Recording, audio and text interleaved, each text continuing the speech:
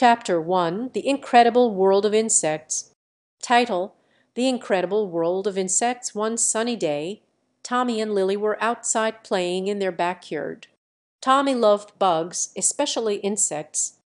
He was always curious to learn more about these tiny creatures.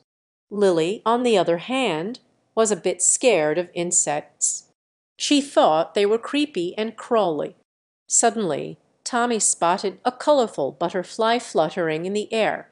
"Look, Lily, it's a butterfly!" he exclaimed with excitement. Lily took a step back, unsure.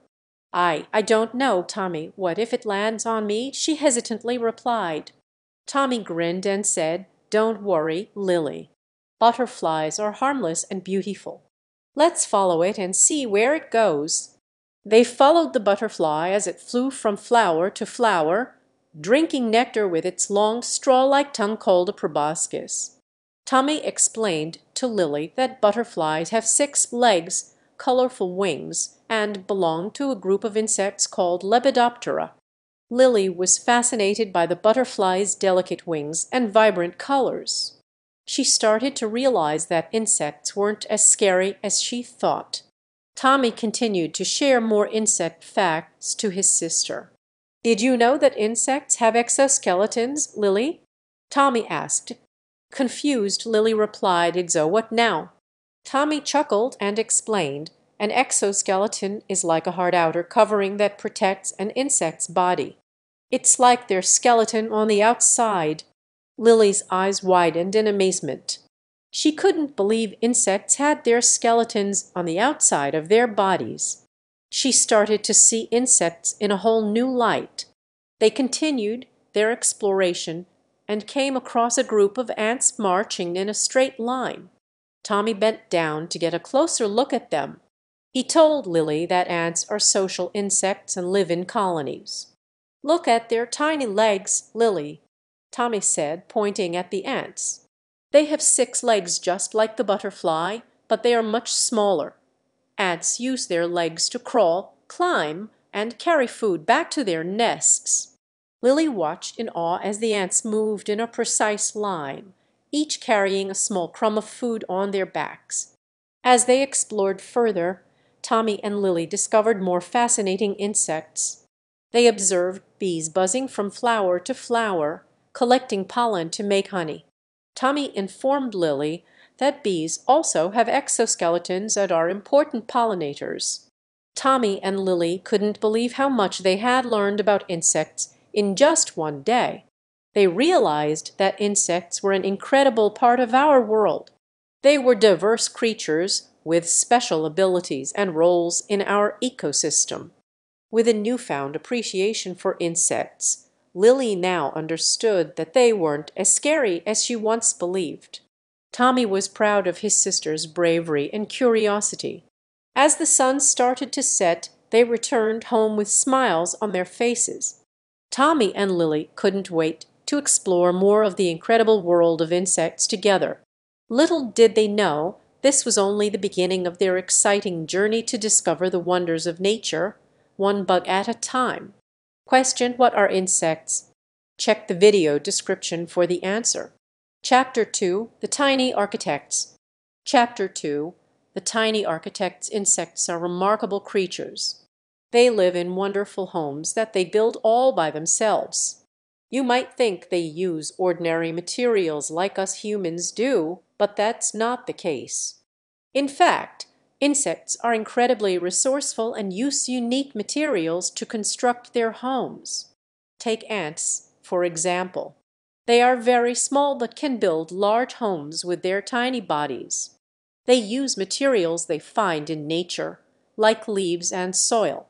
First, the ants gather strong leaves, carefully carrying them to their construction site. Then, they dig a small hole in the ground and start building their home. Using the leaves and soil, the ants build intricate tunnels. They work together, passing the materials to each other with their strong jaws. The ants work all day using their amazing teamwork, creating a cozy and safe space for their colony. It's like a tiny city underground. Not all insects build homes underground, though. Some prefer to build up in the trees. Have you ever seen a spider's web? Spiders are masters of architecture, too. They create their homes with a remarkable material called silk. Silk is incredibly strong and sticky, perfect for catching prey.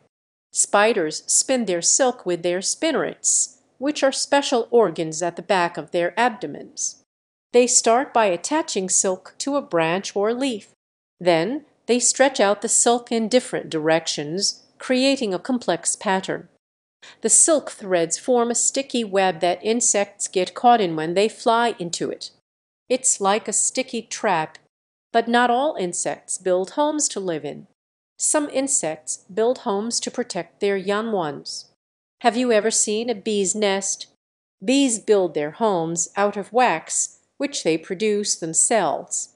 They shape the wax into tiny hexagons, like little rooms.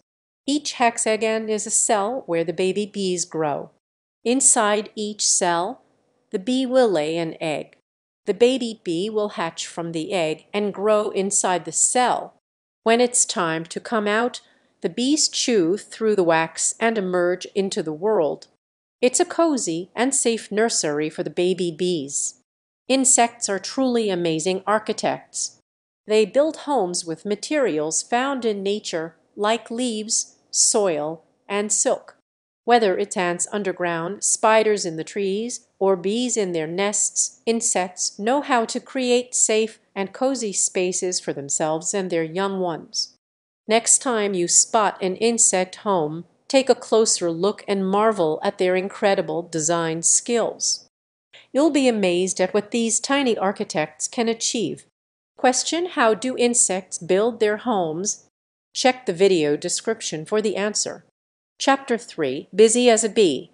In a quiet meadow, buzzing with activity, there lived a group of bees. These bees had an important job to do: pollination. Pollination was the process of transferring pollen from the male parts to the female parts of plants. It was a crucial step in the reproduction of these plants. Every morning, the bees would wake up early and fly from flower to flower, collecting pollen on their fuzzy bodies. As they moved from one flower to another, they unintentionally dropped some pollen onto the stigma of the flowers. This allowed the plants to produce fruits and seeds, ensuring the continuation of their species. Now, you might wonder why pollination was so important.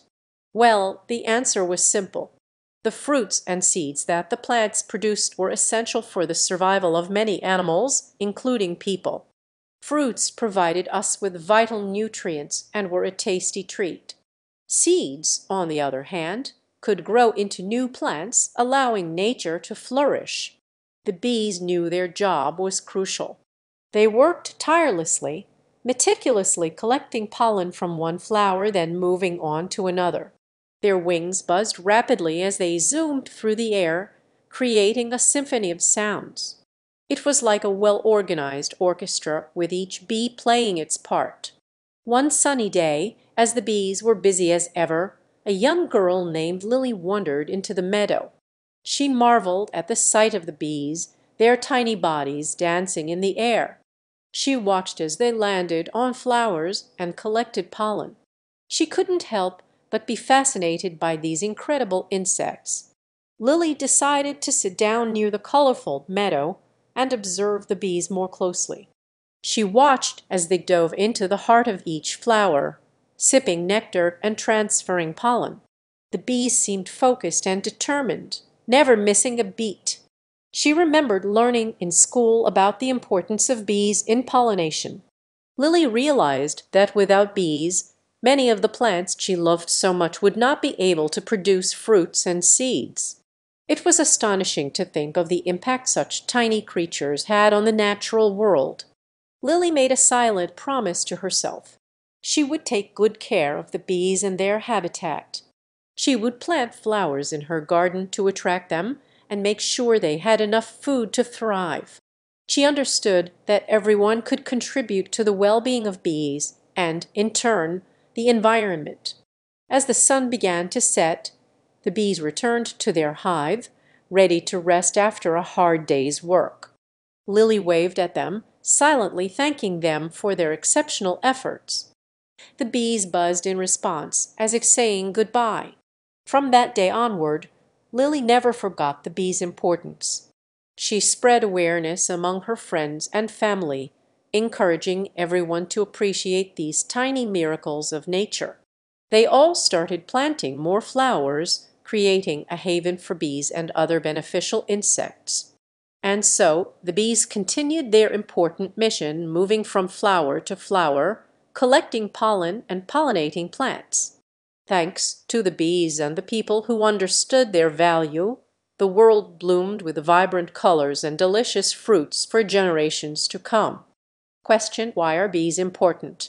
Check the video description for the answer. Chapter 4: The Masters of Camouflage.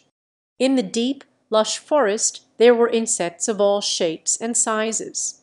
One by one they scurried and flew, hoping to hide from the sharp eyes of predators. Among them was a clever group of insects called the Masters of Camouflage. These insects knew how to blend in with their surroundings, making it hard for predators to spot them. Their color and patterns matched perfectly with the leaves and bark, making them almost invisible. One sunny morning, a young caterpillar named Carl joined the Masters of Camouflage. Carl was eager to learn the art of hiding and blending in. He had heard stories of how these insects could turn invisible when danger approached. "Welcome, young Carl," said the leader of the masters, a wise butterfly named Beatrice. "Today we shall teach you the secrets of camouflage." The Masters of Camouflage took Carl to a tree trunk covered in moss and lichens. "Observe carefully," said Beatrice. "To hide successfully, one must understand their surroundings." Carl watched intently as the insects morphed into different shapes and colors. The grasshopper turned brown like the bark, and the stick insect extended its body to resemble a twig.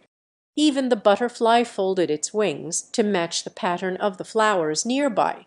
Carl realized that good camouflage meant more than just matching colors, it was mimicking the shape and texture too. "Now, it's your turn," Beatrice said to Carl. Carl took a deep breath and concentrated. He focused on the tree trunk, trying his best to imitate its textures. Slowly, Carl's body turned from green to brown, and small bumps appeared on his skin, resembling the moss. The other insects clapped their wings in approval. "You've done well, young Carl," Beatrice said, "but remember, practice makes perfect." For days, Carl practiced camouflage with his new insect friends. He learned to blend in with flowers, rocks, and even fallen leaves. Each time, he became better at hiding, and predators had a hard time spotting him. One day, as Carl was hiding behind a leaf, he saw a big, hungry bird swooping down from the sky. The bird's sharp eyes scanned the forest floor, searching for its next meal. Carl's heart raced, and he knew he had to hide perfectly in order to escape. With all his might, Carl transformed his body to match the green leaf completely. He held his breath and hoped that the bird wouldn't notice him. The bird landed on the branch above, making Carl tremble with fear. Suddenly, a gust of wind swayed the branch back and forth. Carl's heart skipped a beat, but he remained still. The bird, unable to detect any movement, flew away in search of an easier prey. "Bravo, Carl!" exclaimed Beatrice, who had watched the whole scene unfold. "You've become a true master of camouflage." Carl beamed with pride. He had overcome his fear and learned the importance of camouflage. From that day on he continued to explore the forest, always confident in his ability to blend in and hide. As the sun set, Carl joined his insect friends, sharing stories of their adventures and celebrating their mastery of camouflage. They reveled in the beauty of the forest, knowing that their ability to hide was their greatest strength against predators. And so the masters of camouflage lived happily, protected by their unique skills, always ready to disappear into nature's tapestry whenever danger approached. Question: how do insects hide from predators? Check the video description for the answer. Chapter 5: The Superheroes of Insect World. Insects are fascinating creatures with special abilities that make them truly extraordinary. Imagine a world where insects are the superheroes, each with their own unique powers. In this chapter, we will explore the incredible abilities of the insect world superheroes. First up, we have Flyer, the extraordinary flying insect. Flyer had the amazing power of flight. With its delicate wings, Flyer could soar high up in the sky, darting and diving with ease. It could fly through the air with grace and agility, darting from flower to flower searching for nectar. People marveled at Flyer's ability to hover effortlessly in mid-air, its wings flapping rapidly. Flyer was the true champion of the sky. Next, we have Jumper, the incredible leaping insect. Jumper had the power to jump higher and farther than any other insect in its league. With its strong hind legs, Jumper could leap from branch to branch, tree to tree, showcasing a remarkable display of power and precision. Jumper's jumps were so extraordinary that many insects looked up to it as a role model. Jumper loved the thrill of reaching great heights and landing with precision, never missing its mark. Then there was Glower, the mesmerizing light-producing insect. Glower had a secret ability that made it stand out from the rest. Glower's body had the power to emit a soft, enchanting glow, lighting up the darkness of the night. It would often create a magical atmosphere, captivating the attention of those lucky enough to witness its luminous display. Glower's light not only mesmerized onlookers, but it also acted as a guiding beacon for other insects making their way through the darkness. As day turned to night, these superheroes of the insect world joined forces to protect their community. Flyer scouted the area from above, alerting Jumper to any potential danger with a swift signal. Jumper, with its incredible leaping ability, would quickly dash to the rescue, using its precise jumps to thwart any threats. Glower, with its radiant light production, guided the way, ensuring the safety of all insects even in the darkest of nights. Together, Flyer, Jumper, and Glower formed an unbeatable team, ensuring the well-being of the insect world. They were always ready to lend a helping wing, leg, or glow, demonstrating their true heroism. Insects far and wide admired their remarkable abilities and strived to become superheroes, just like Flyer, Jumper, and Glower. As their incredible adventure unfolded, these insect superheroes encountered countless challenges. However, their determination, courage, and unique abilities always came to the rescue. With each obstacle they overcame, they inspired other insects to embrace their own special powers and contribute to the well-being of their community.